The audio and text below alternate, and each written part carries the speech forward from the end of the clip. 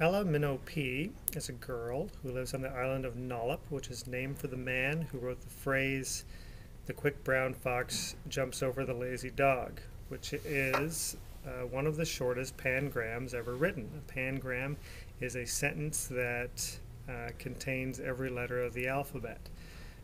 On this fictional island is a society who reveres Mr. Nollop and his great creation. And they have a statue of him in the center of their town with the phrase on it. Well, one day, one of the letters falls out of the phrase, and this causes quite a stir in their community, and they decide, the kind of ruling body decides that because this letter has fallen off of the statue, therefore they should avoid using it in any of their communications with each other. So this is a novel in letters, and it's told in letters back and forth between the different characters of the book.